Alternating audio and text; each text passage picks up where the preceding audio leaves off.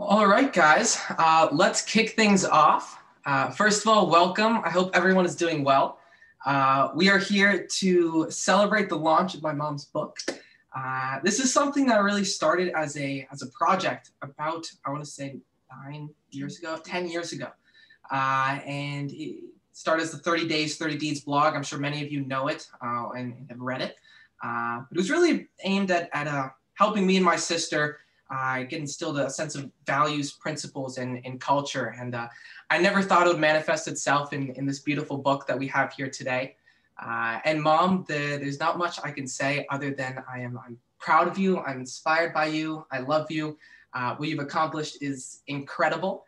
And yeah, without further ado, it is my pleasure to introduce my mom, my friend, my mentor, my teacher, Salma, the lean, not so mean, kindness-giving machine, Ali. Mom, you have the floor. Love you. Love you, Rita. Thank you. That's my time, everybody. Thank you. Thank you so much, sweetheart. That was everything.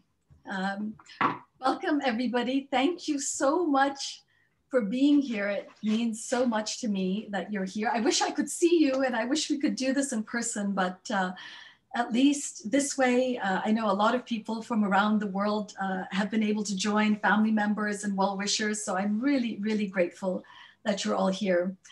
And soon we'll talk about this book. It's 30 Days, Stories of Gratitude, Traditions, and Wisdom. And it's a collection of personal stories. But before we start the discussion on that, the making of this book is in fact a story in itself. And to give you an idea of that, I'd like to share a video. It's just 2 minutes long, and it'll give you a sense of what went behind the making of this book. It involved an extraordinary artist from Afghanistan, Sohra Hosseini. It involved an amazing, hardworking team that did the layout and the production and the hand binding of each book. Drik, led by Shahidul Alam and Reza Rahman in Bangladesh. And so this really, it's been a labor of love, the writing of it, the art behind it, the producing of it. So to give you an idea of that, I'd like to share this video produced by Drik.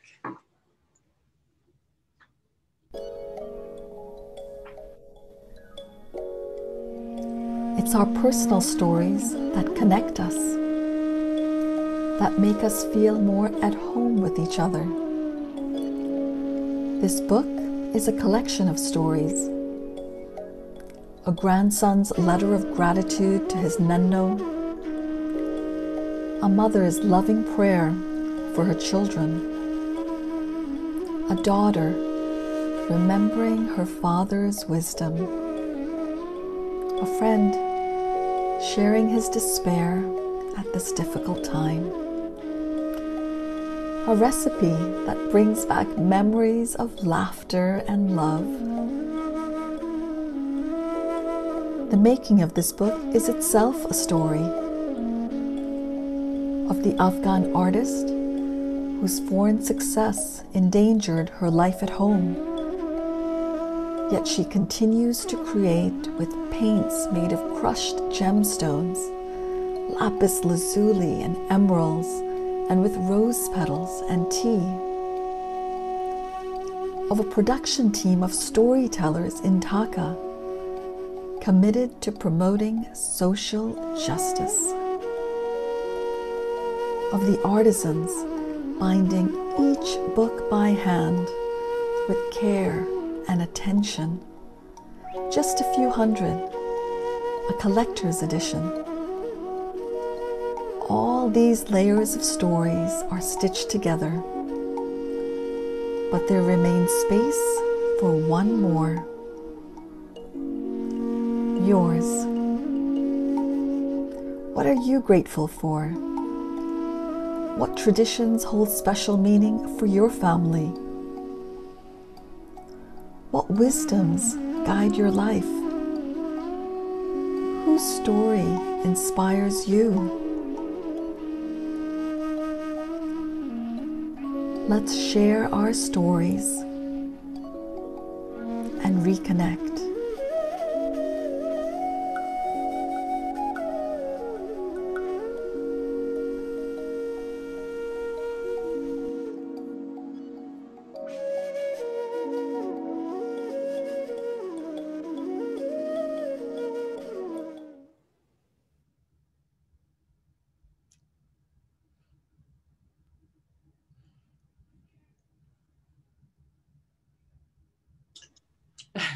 Thank you. Hope you enjoyed that video. I think they did such a beautiful job. It is such a pleasure for me to introduce all of you to my dear, dear friend, Claire Shipman. She is an extraordinary journalist. She is an amazing interviewer, and she is really the best friend you can have. So thank you, Claire, for being here. Thank you for sharing this special moment with me, with all of us. It means so much. Thank you, Salma. Thank you for asking me to do this. And this book, it is like a jewel. It is so beautiful. And that video, it's going to be hard for us to compete with that because the video is fantastic, Salma, but thank you. My dear, dear friend, I'm so proud of you. And thank you for sharing this with all of us. I think it would be wonderful. Many people may know this already in this webinar, but can you talk a little bit, because I was surprised by a lot of the details. Zaid mentioned this project started 10 years ago. I mean, how did you get the idea for this 30 days project? And let us know about the essence of it and what you were trying to achieve. Okay, so as you know, this week we started the month of Ramadan. And the month of Ramadan is the time that Muslims fast from dawn until sunset. But it's also a time when we really try and be our best selves, express gratitude, do kind deeds, care for each other. There is so much to this month in addition to fasting. And 10 years ago, when the kids were young, Zaid was 9 at the time, our daughter Sanya, they weren't fasting during the month, throughout the month of Ramadan, but I wanted them to understand the essence of the month. So Ramadan 2011, we decided we would do one good deed each day. Nothing earth-changing or world-saving, just small things that we could do for our family, for our neighbors within our community, really to understand that there are simple and small ways to make someone's life a little bit easier, even just to put a smile on someone's face. There's a saying actually in our faith tradition that making your brother smile is a form of charity. And so I wanted the kids to understand those values. And to keep us sort of accountable that we would do something each day, we thought we would start a blog. We would just write a few sentences, share it with our family, with our extended family, with our neighbors, with our community, and just make that sort of a habit for those 30 days. And so that first year, we baked moon and star shaped cookies for friends. We hosted a neighborhood iftar. We planted some trees. And some days the kids just spent time with my parents who were visiting, listening to their stories and doing experiments and making them smile. So that's how it started, 30 days, 30 deeds. Then the next Ramadan, we thought, let's continue this and focus on another important aspect of Ramadan, which is gratitude, expressing gratitude. So that year, each one of us would share something that we were grateful for, small things, big things, everyday things. It ranged from our dog Luna to Babushka's jam tarts to a Downton Abbey marathon. So simple things that came to mind. And again, we would jot it down in the blog and send it out there for whoever was reading. And it continued. So for the following years, it was 30 traditions, 30 recipes, 30 inspiring stories. My most favorite year was 30 wisdoms from our elders. And slowly and organically, the blog sort of found an audience, friend to friend, neighbor to neighbor. People would share it on social media, by email, and somehow it just grew. very organically. Not to say that it's gone viral, it hasn't. It's not read by millions of people, but it is read all over the world, from Australia to Zambia and countries in between. And it's read by non-Muslims as well. And that's something that I found so beautiful and really fulfilling, that non-Muslims write to me now and say, we don't celebrate Ramadan, but we do look forward to the month because we know that we'll be reading these stories for 30 days. And I think it just speaks to the power of personal stories, to be honest. Well, so that's what I is so beautiful about this project is, right, and the blog in this 10 years, right, you focused on the lessons of Ramadan, which in themselves, of course, are powerful, whether it's good deeds or gratitude or wisdom of the elders or even recipes, right? So they're all things that I think make people feel happy, better, connected. But then you really, I guess, had a revelation at a certain point that in addition to all of that, it was about the storytelling. And it was really about not just, writing down 2 words, well, here was my good deed in 2 words, that there was something about telling a little story around what you did that allowed people to be pulled in and connect. So can you talk a little bit about that, that, I guess, inspiration for you around storytelling? Absolutely. So, these posts are ordinary stories. They're not anything major or extraordinary. And I think that really is the appeal. It is our everyday, ordinary stories that connect us. And what I realized is that while this blog takes place during the month of Ramadan, and while the central characters happen to be Muslim, the things that it talks about, the values that it discusses are universal. We all share those values. And it's by reading stories around these things that we all have in common that we can connect with each other. Stories help us become familiar with each other, start a friendship, develop trust. Mm-hmm. So it doesn't matter what faith tradition we belong to, what country or culture we come from, what political persuasion we may have. It's our stories, our ordinary, human, personal, messy, genuine stories that connect us above all. And if I may, I'll share one example that's... Please. I know I have some of my favorite. I wanted to ask you about a few, but share yours. Well, it's an example that's I include in this book, and it just speaks to how powerful a story can be. A few years ago, I wrote the story of a day in the life of our family during Ramadan, and I wrote it for a national women's magazine. Again, a very simple story, what it was like waking up, what we did during the day, what we ate to break our fast. I didn't think anything of it until a few weeks after it was published. I received a message on Facebook, and a woman who had read that story, she wrote to me and she said, "Please accept my intrusion on your privacy. But I read about you online and I read your article. I'm a Catholic woman with a 19-year-old daughter who told me 2 weeks ago that she's in the process of converting to become a Muslim. With that sentence, I will tell you that I am afraid, concerned, confused, cautious, curious, and searching for answers." It was amazing to me to receive this message. And she went on to say that I don't know anything about Islam. All I actually know is what I've seen in the media, and most of it has been negative. And I'm scared. And I read your piece. It gave me a little sense of hope. And she took the chance to reach out and sort of find me through social media and write to me. And so we started this journey together. It was an online, virtual journey. I sent her some people that she could speak to, some books, some resources to help her during this very difficult, confusing time. And it continued for years. Her daughter did convert to Islam. She started wearing the hijab. She met a Muslim man. They traveled to Turkey where she got married.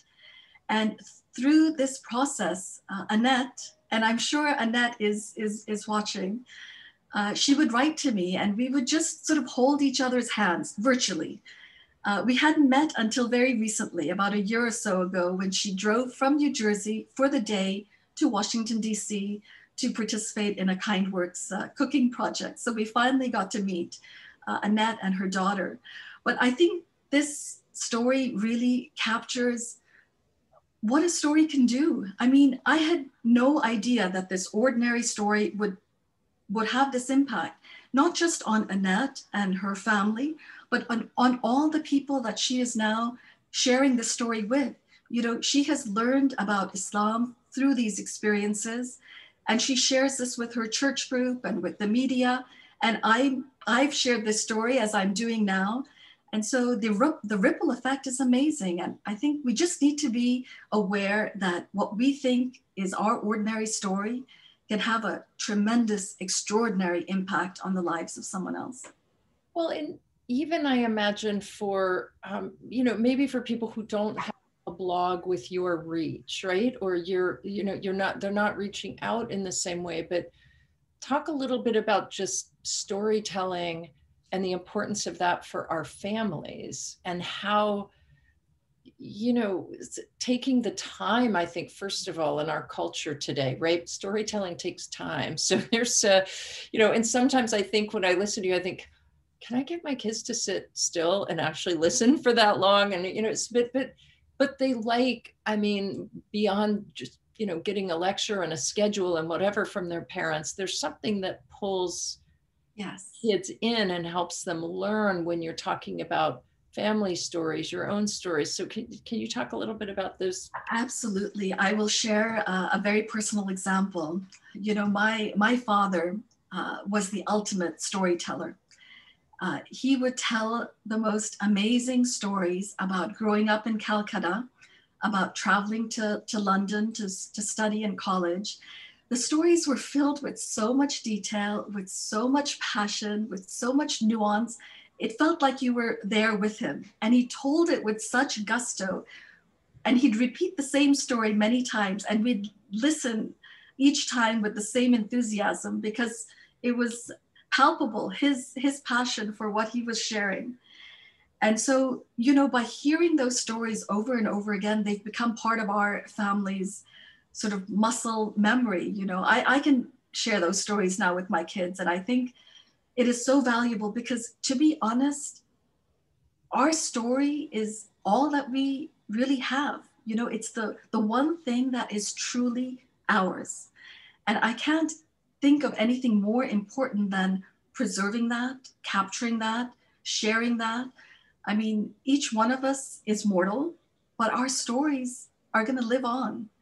So the importance of capturing and sharing within your family, whatever stories there are. And, one thing, Claire, we were talking about this yesterday.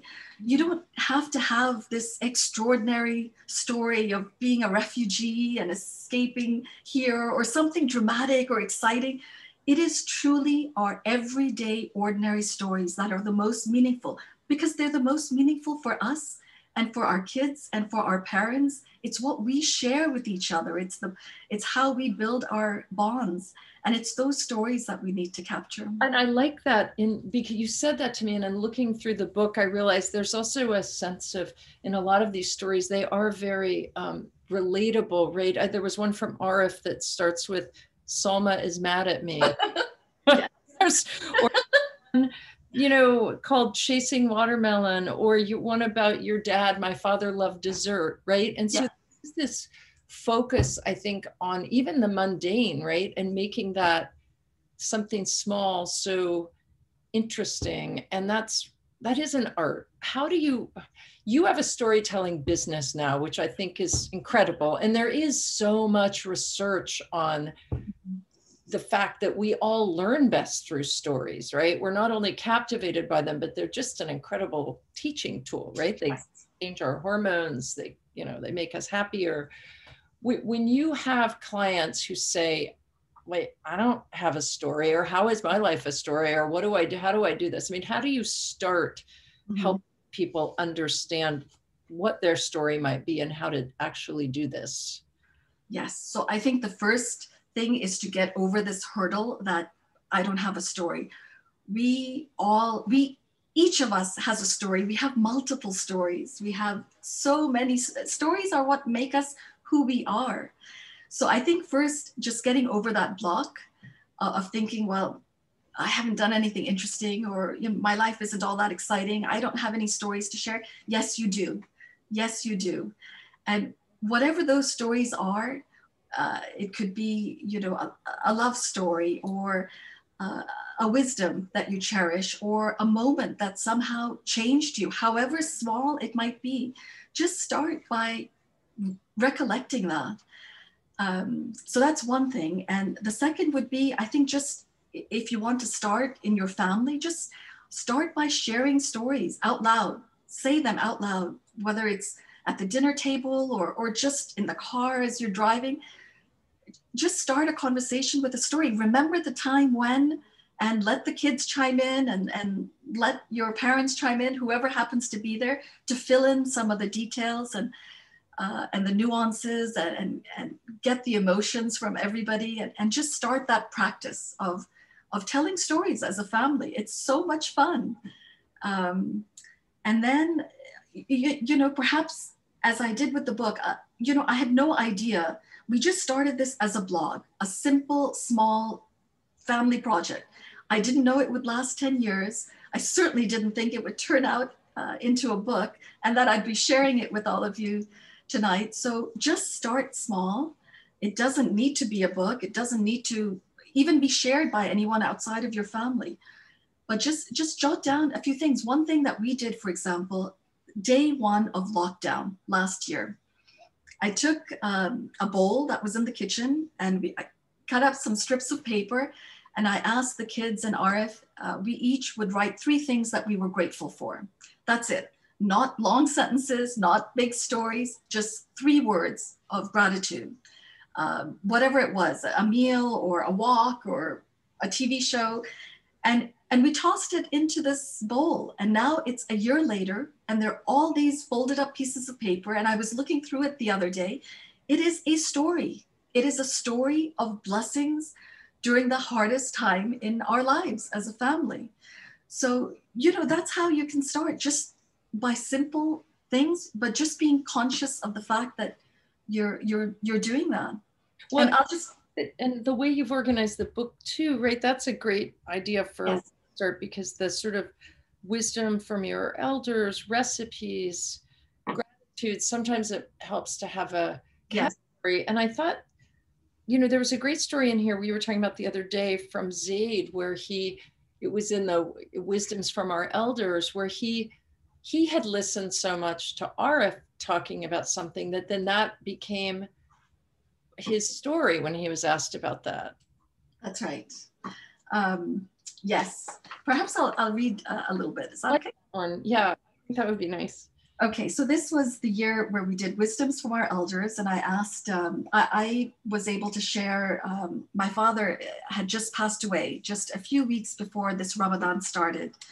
And it was a chance for me to record the wisdoms that I've learned from him, that I've learned from my mom, and I asked my kids as well. And Zaid, he hemmed and hawed for a long time. I kept asking him. He's like, Mom, no, whatever. One day we were in the car running errands. I'm like, okay, now I've got him in the car. There is no way he can leave for the next 20 minutes. And so I asked him to share, what is it that comes to mind as he thinks about a wisdom from an elder, whether it's a parent or a coach or a teacher. And so this piece starts, Zaid and I were running errands, just the 2 of us in the car, and no possible escape. So I took the chance to ask him what wisdom from an elder he keeps close to mind. After a bit of fussing and momming, he told me it's something his father says to him. Pa always says, the most important thing you have is your character and integrity. No one can take that away from you. That's who you are. It's what makes you, you. Without that personal core, you don't really have a home base for yourself. Every decision you make needs to be guided by that overarching thought. He continued, the right thing to do is not necessarily something that comes naturally. It's something you have to work on. Sometimes it's far easier to tell a lie than to be honest. You have to engineer being honest because that's the right thing to do. Pa said to think of it like creating your personal brand. Every decision adds or takes away from that personal brand. You want to make sure that everything you do ensures that you have a personal brand that people respect and value. I asked Zaid when his dad told him this. Whenever I get into trouble, he said, it's usually for doing something stupid, and Pa always brings up integrity and character and reputation. Is it sticking? I asked him. I think so, he said. So, you know, a simple story captured on a car ride and just recorded in a few words, you know, nothing, the writing is simple and the idea is simple, but you know, this was a couple of years ago. It's just a memory now of that moment, that sort of confused teenage, high school time, you know. And I'll just share one other thing, Claire, about how important this is and why it's important to start today, right now. You know, as I said, my dad was this amazing storyteller. And so as we were doing this blog, many of the stories involve him and his stories. And he even wrote one. He wrote one that's called Khudafiz Bapu, which means goodbye, father. And he talks about the moment. He remembers the time and the day that he said goodbye to his father when he was in Calcutta, leaving on a boat to come to London. It was a particular date at 6:30 p.m. I mean, his memory was phenomenal. And then I was able to share his story on his 80th birthday because that year the theme was inspiring stories. And then I shared the wisdom after he passed away. And amazingly, as I was putting this book together and going through all the various stories, I realized he was the thread through it all. Each year there was some story that involved him or that he wrote. And as I was going through the comments that people would share on the blog, I found two that I hadn't seen before. They were from 2013 and they were from my father. I could not believe it because I don't remember reading them before. My father has since passed. And those two comments, first of all, the fact that he was following my blog was amazing. It made me feel so good. The fact that he could figure out how to do the comments was really cool. And the fact that I found these stories now when I am missing him so much. And those two comments were addressed to Sanya and to Zaid. Oh. And they were about how he loves them, he's cheering them on, he knows that they will do good things in life. And, you know, for me, finding them now, it's a godsend. At a time when I miss him, at a time when the kids want to really feel that their grandfather is still very much a part of their lives, he is. He just sent a message. Oh, so, you know, this is it. I mean, I am so passionate about this stuff. As you mentioned, I do this for a living as well to help other people capture their stories. But I really do feel that our stories are what make us human, what make us relatable, what start friendships, what can help us get through this incredibly isolating time in our lives. Well, I want to tell everybody listening, so moving. In just a few minutes, we're going to have questions. So post your questions on the Q&A function of this webinar, and we'll look for them because we would love to hear those. I guess you mentioned Salma, start now. Now's the time, don't wait another minute. And I guess to kind of get people jump started in this way, you have a call to action this month. Tell us about that. I do. So I'm hoping that this book is part of that call to action. You know, it's a collection of our stories and the stories of many, many people, just heartfelt personal stories. And I hope that it will help stir a storytelling practice in many of you. And to encourage that, at the back of the book, I don't know if you can see, but there are postcards of some of the beautiful art by Sokra that's in this book. And the idea to include these postcards is to encourage people to just jot down something that they would like to remember, their story, a wisdom, a gratitude, whatever it may be, and just keep it as a memory of your story, or share something about yourself and make a new friend, somebody that you'd like to get to know better. Just send this to them with some aspect of your story. So the call to action, what I would love to see is every week this month, if each of us could jot down a story. Again, doesn't have to be a whole long essay, just a few words, even bullet points, even a sketch if you like to draw, or even a phone call. Call a parent or an elder or a friend, a family member, whoever, and reminisce about something that's important in both of your lives. So, start recollecting and start remembering and start collecting and hopefully start writing down and sharing. And if you're inclined, share it with me too. I'll ask Lily to put my email in the chat. Take a picture of your story in your postcard and send it to me, or share a story with me. I would love to get to know you better. Thank you. Well, I want to first, while we're waiting for questions, please don't be shy.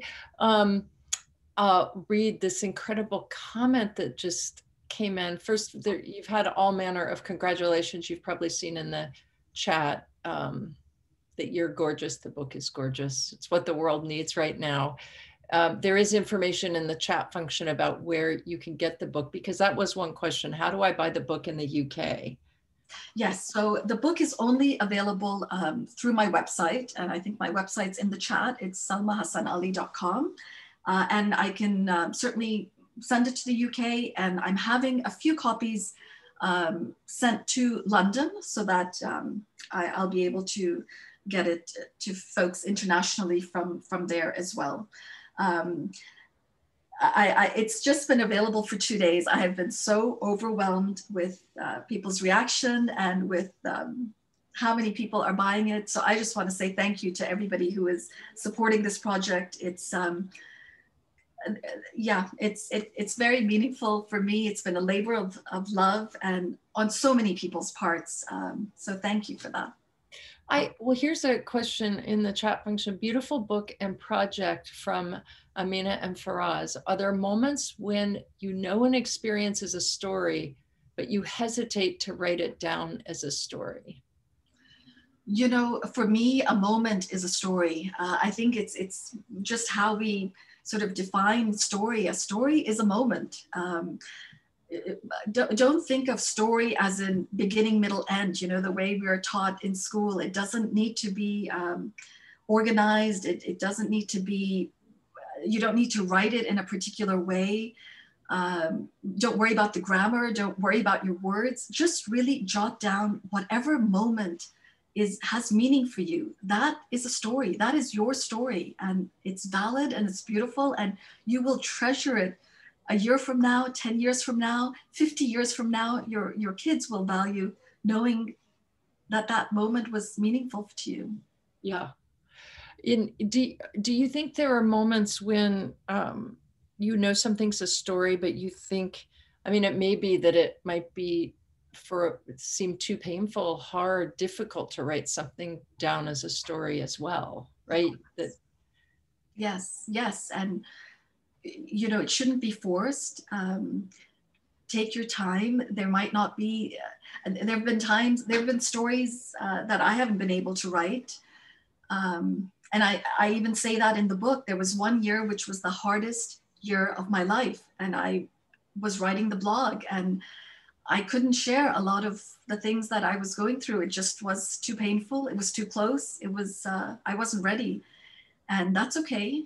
You don't need to reveal things that you're not ready to reveal, but when you might be, know that writing it down or even sharing it is it's part of the healing process. As you were saying, Claire, there's so much science behind stories, writing them, sharing them, hearing them, all sorts of cortisol and oxytocin and all these hormones get sparked. And so there is that as well. It is part of healing and part of nurturing ourselves. So there's no rush in that sense. This is a question, I didn't even see this one, but this relates to exactly what we were talking about. What do we do with the sad or dark chapters in our story? Is it okay to rewrite our stories and reinvent ourselves as the characters of our story? Absolutely, absolutely. I mean, your story is your own, to define it as you wish, to redefine it when you need to. There's such a beautiful quote. I wish I could remember it now, but if you're interested, I'm not sure who's asking this, but on my Instagram, I share quotes about storytelling, and I shared one recently that speaks exactly to this. And yes, I mean, our stories, you can embellish them a little bit if you want. There's no right or wrong way. You can, it's how you experience it. It's how you feel it. It doesn't need to be factual in that sense. It's your story, Please write it as it fits and change it as you need to, and feel comfortable with it. There is no box and no rules that you need to follow. That's an incredible suggestion. Mirnaz says, I keep a diary, but never think that what I write is worthy of being called a story. Of course, that's what we all think. And we want all of our stories to look like your book. And so that's a high bar, but how do you differentiate between writing your thoughts and events versus a story? Do you, I guess I would add to that, Salma, do you sometimes just jot things down knowing you want to come back to it later? And then do you think about, in order to make this into a story, I want to rearrange it a little bit? Or does it all just flow out in a natural story form? No, it doesn't flow out. It takes a lot of time and a lot of thought, and I guess a lot of practice, as with anything else. And I can't remember what you asked initially. Messed it up. Bernaz's question was, she writes a lot in her diary, but she doesn't feel like it's worthy of being called a story. How do you differentiate between your thoughts that you might put in a diary and then become a story? Right. Well, I mean, it depends. If you want to turn your thoughts into a story for some purpose, or to share or to publish, then yes, then it needs a little more finesse. But your thoughts and your reflections and whatever you write in a diary, if it's just for you and for your family, that's your story. If you'd like to polish it, there is a process to do that. And I'll just share, for example, I had wanted to write the story of how my family came to this country from Pakistan. I had no intention of publishing it. I just wanted to record that chapter of our history. And even though I'm a writer, I hadn't done it for so many years. And this is one suggestion. I actually took a writing class at the Bethesda Writers Center so that I would have a homework assignment and some sense of accountability and some discipline and a deadline. And then I sat my parents down, I interviewed them, I looked through old family pictures, and I wrote that story of the moment that we left Pakistan and arrived in America. And I learned so much about my parents and myself and our life. And I wrote it as this assignment for class, and I tucked it away. And so, it became the thoughts into a story, and then just, kept it for my kids. I read it to them, I read it to my parents. And then a friend of mine read it, Rebecca might be on here as well, and she said it's interesting, send it to the Washingtonian. I'm like, why in the world would they be interested in this ordinary story of this ordinary family who comes to America? But I figured I have nothing to lose. I've written it, I've got 2,000 words. I'll, send it to this editor that I knew there, and I pressed send. And a few days later, got a call from the Washingtonian that they wanted to talk to me about this story. And it ended up being published. And so that's, you know, that's one example where it was just thoughts initially, hearing my father and my mother and share their story, wrote it down with a little bit more structure and discipline, and then ended up having it published. So yeah, there are many ways in which this can be done. Well, and this ties in the next comment from Gail, which says stories are essential now for several reasons. We're a young country without a developed national culture. True. Technology makes us more divided and lonelier than ever. We have a lot of artificial online friends.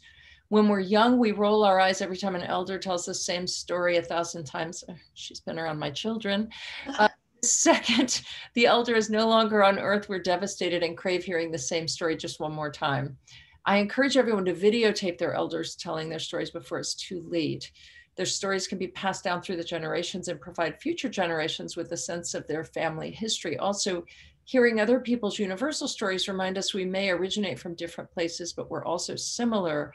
And I agree, and I've seen there are lots of services now, in addition to hiring Salma to help with storytelling, but I've just seen online apps where you can use those with the questions and everything to just record your parents, right? And here are the 10 questions to ask, and it makes it easier than sort of open-ended. Right. Claire, did you say that comment was from Gail? Gail, yeah. Okay, so let me tell you about Gail and stories. I was just sharing this story that ended up in the Washingtonian, okay? This woman named Gail, who I didn't know, she read that story. I think they'd included my email at the end of that story, and she emailed me and she said, "We've never met, you don't know who I am, but I just read your story and I feel like we're friends and I'd like to be your friend." And that's how it started. This was about, the story came out 12 years ago. So probably 12 years ago, she just wrote to me and said, you know, that story was warm and inviting, and it just made me want to learn more about you and to reach out to you. And so we went out to dinner, and she has become one of my dearest, closest, most incredible friends, and the most loyal follower of the 30 Days blog from day one. In fact, shout out to Gail, because she just came the other day to pick up several copies of the book, and she has been spreading news about the book. And she predicted this book even before I even dreamt that it could be possible. Right from after the first year of the blog, she said, you know, wait a couple more years, but then publish a book and make sure every school has it, and every library has it, and every interfaith group has it, and every house of worship has it. And I said, Gail, what are you talking about? This is just a blog for my family. And here we are, Gail. This worked. This is ours. You know, before there's another question about the artistic decisions in the book, which is, I really want to hear about that because that video was so beautiful. But I want to say that Annette Tracy posted, and I'm not sure if everybody saw it, Salma, thank you so much for sharing how I reached out to you as a Catholic mom with a daughter who was converting to Islam 10 years ago. You just brought tears to my eyes. Thinking back, I had so many fears, but now I embrace and accept my daughter's conversion as I continue to practice my own Catholic faith. You've been such an instrumental part of our life. My forever friend, Salma. Ramadan Mubarak, God bless you. Always, inshallah, Annette. Oh, thank you, Annette. Thank you, I love you. I'm so glad she's tuned in. Well, wait, okay, so there's artistic. Before we get to the art, maybe we'll wrap up with the art, but this is a really important point, I think, Salma. Mm-hmm. From Zishan, in an age where Instagram refers to a story as a 15-second bit of content, what will the role of stories be in the years to come? Will they need to be shorter, or will we as a society just become more thirsty for longer, more nuanced stories? You have a crystal ball? I don't. You know, I think be true to yourself, be true to your words, be true to how you want to express yourself. I don't follow any rules. You know, I'm not on TikTok doing the short things, and at Instagram, my posts are really long and I hardly have any followers because I write so much. But, you know, to each their own, and whoever reads it, reads it. I'm not worried about getting a huge following on social media. I just want to express myself in as many words as I need. And I'll give you one example, Zishan. Thank you for being here. Humans of New York. I mean, talk about storytelling. That platform is phenomenal. And I remember Brandon Stanton, the guy who started it, saying that, you know, people were telling him initially that keep it to this length and your stories are way too long and nobody's going to read them on social media, especially on Instagram. I mean, he has 15-part stories and millions of people are glued to them, including myself. I love his stories, and they are exactly what we're talking about, the ordinary, vulnerable, you know, sensitive, genuine, messy stories that we all live. And people are drawn to them, however long they are. If you tell them with honesty and with a sense of sincerity and with a real genuine willingness to open up and share, people will read. I mean, that's been my experience. And yeah, I'm not into following story rules. Just be true to yourself and true to your story. Yeah, authenticity matters. And I think there is a hunger for good content, always. Yeah. Yes. Can you talk a little bit about your artistic decisions, the artwork, and this book making? Yes, happily. This was one of the most beautiful things to come out of this pandemic for me. I was connected to a woman named Sohra by a friend of mine. At the time, she was just, you know, looking for a place to live. She was looking for some work. And through my networks, this friend thought, you know, perhaps I could help. And I was happy to try and assist in that way. But as I got to know Sohra and learn about her art, I realized that she is this extraordinary artist. She had been invited by the Smithsonian, by the Freer and Sackler Gallery, to come and exhibit her art. She does miniature paintings and illuminations and calligraphy. And about 4 years ago, and I think Sohra is watching too, in 2016, she had this exhibit with a few other artists from Kabul. It was called Turquoise Mountain. Beautiful. I remember seeing it then. Who knew that I would meet Sohra a few years later? And the exhibit was so popular and her art was so well appreciated, so much so that it was difficult for her to go back to Kabul. Her life was threatened if she were to go back. And so since 2017, she has been in this country. And when I was connected with her and I learned more about her and we met and we talked, and it just clicked that the 30 days, the themes and the ideas and the ethos and the values of this blog fit so beautifully with the traditional and beautiful and artistic and vibrant art that Sohra creates. And that one way that hopefully I can support her and encourage her and share her art more widely is through this collaboration. And so we met just a few months ago and started working on this book just at the beginning of this year. And so she designed the cover, which is an original design. And, you know, her artwork is so detailed and takes so much time. We didn't have enough time for her to do original pieces just for this book. All of the pieces she's originally done, but over months and months. And it's such a honor to have them grace the pages. I think they fit so beautifully with the stories. So Sohra, thank you for sharing your art with us. That's so beautiful. Well, we have time for these two. I just saw a second one, final questions. One is, let's see. Well, and I want to say the last question was from Peg. This one is anonymous. The dedication of the book is so beautiful to the children of your family and your parents. Can you elaborate on the dedications? With so much pleasure. I'll just read the words. So the dedication is to all the young people in our family. May you always cherish where you come from.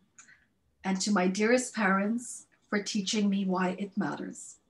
So this book really is for my nieces and my nephews, certainly for my kids,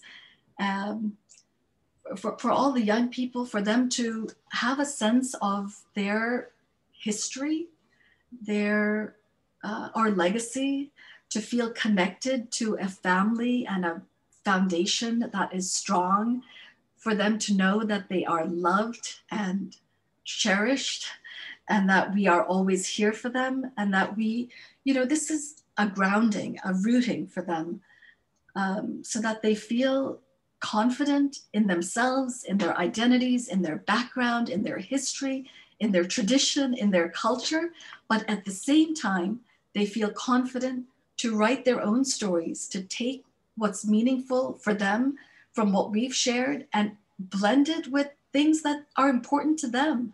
It's like two colors that mix and form a whole new hue. That's what it's about. It's not about, okay, this is how it was done and this is how it needs to be done. There are so many ways that we can adapt our traditions to make sense in the culture that they're growing up with.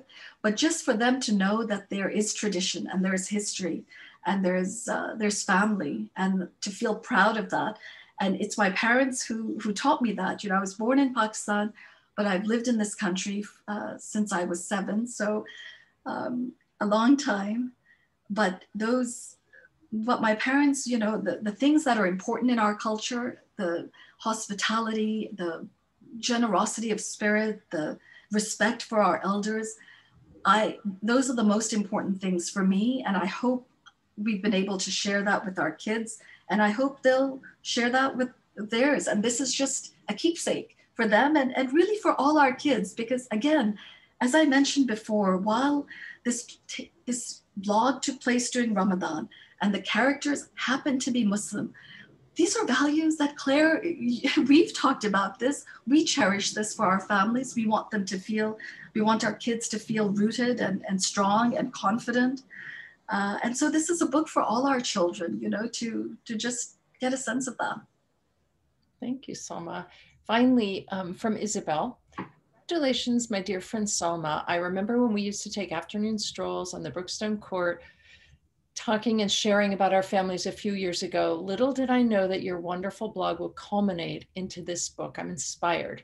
I've been writing a story about me and my son who has a developmental disability. I've struggled with consistency. Sometimes I'm not sure whether I'm describing a single event or writing a story. I hope to gain some inspiration from your book. What advice can you give to someone who's getting started in storytelling and writing? Isabel, my dear Isabel, I'm so glad you're here. The only advice that I can give is to keep going, to just trust yourself, trust your voice, trust what you want to say about yourself and your son and what you're going through, and just keep going. I think that's the biggest advice. Don't, there'll be times when the words just won't come out, and that happens with me every single day. Put it away for that day and come back the next day, but really trust yourself and just keep writing and keep pouring it out. It is so important, and it's so good for our health, and it's healing and hopeful. And I'm here. Call me anytime when I can provide some inspiration. And I'm sure there are moments where it's just, there's frustration and it's unclear, and you sort of work your way through that. Yes. Yeah, absolutely. There are many blank screens and many blank pages and many tears and frustrations, and it's part of the process. You just have to get through it. There's, I don't think for any of us, I'm sure, Claire, for you too, a seasoned journalist, there are so many blocks, and you just keep at it, just to let it stop. Sukra also said, thank you for talking about me and my artwork so kindly. Beautiful, my dear Salma. So happy for our collaboration. You've had so many thank yous and so much praise on the chat, Salma. It's incredible. You wouldn't be able to talk if you were reading all of that, but thank you for this. Oh my goodness, thank you. Inspiring conversation. Thank you for bringing this book into the world for all of us. Thank you. It's been a labor of love. It's been such a pleasure. And thank you, Claire, so much. This was so special to do this with you. Thank you for taking the time and for just honoring this book in this way and our conversation. thank you to everyone who's watching and listening. And I hope you'll be encouraged to share your stories too, and share them with me. I would love to hear them. And this is a limited edition. So I've already told Salma, I don't think you're having enough made. So order soon, everybody. It's Yes. not beautiful, but it will sell out. I hope so. Thank you, everyone. Thanks, everyone.